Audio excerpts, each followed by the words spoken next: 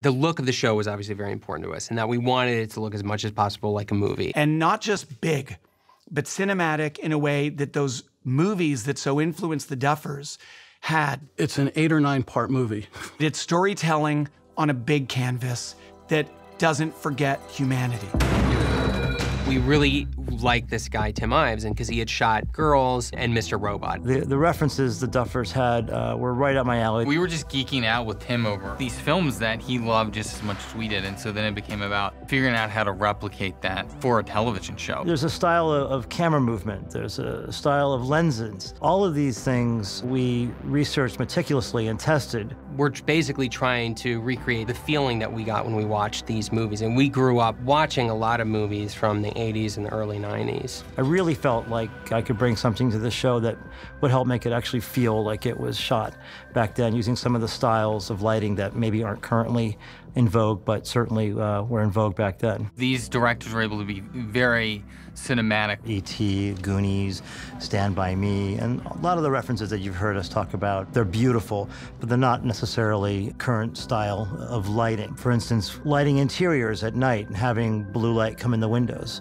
That's something that I probably wouldn't do anywhere else but on this show. Some beautiful shots come to mind of The Void, especially, as a great scenario for lighting that has a real style to it. The brothers described it to me as being a region that was neither here nor there, that was devoid of any sort of life, that felt like it just nothing existed there.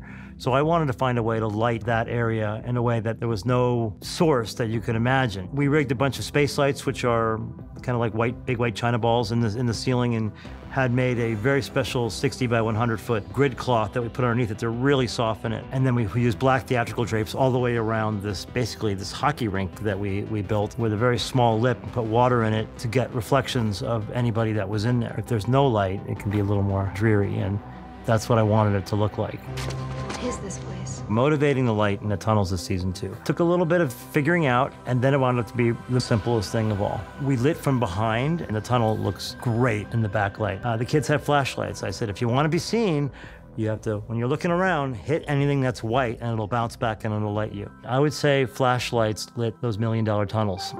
I've often said that prep is some of my most favorite time on this show, and it started in season 1, where I did shot listing with the brothers. We lock ourselves in this room, and we go over the scripts. And sometimes we act out the scenes, we take a different character, and we work it all out in that room, and we draw diagrams, and we figure out camera angles. And not that we necessarily absolutely stick to that, but we have a great basis for starting the show. We like to have a sense of discovery on set where we find shots and we work with Tim and we work with Bob. With the Duffers, we call it a no-fear zone. You can say anything to them. You know, you can say, hey, what about this? And they're always open to listening to that. Best idea always wins. We allow for spontaneity to exist in this show, which I think gives it a little bit of spark. It's not very often that camera operators have that kind of involvement, so I love it. Bob has incredible stories. I mean, he's worked with Cameron and Tarantino. I mean, he did all the Steadicam work in Pulp Fiction. To have a guy like that with that kind of resume and that kind of experience on your set. He's definitely a partner, as is Dan Murphy, my gaffer, and Chris Chapman. I mean, the whole list all goes down. I love everybody in the show.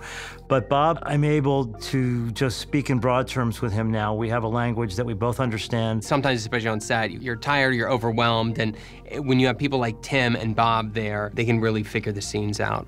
Fans of the show compliment me on how gorgeous the show looks, and I always tell, no matter who they are, that you know, it really takes a huge village here, and it looks good because people have presented me with great things to shoot. So you combine all those things, and you come into work in the morning, and every single day is a joy because we get stuff that we look at each other like, that was cool.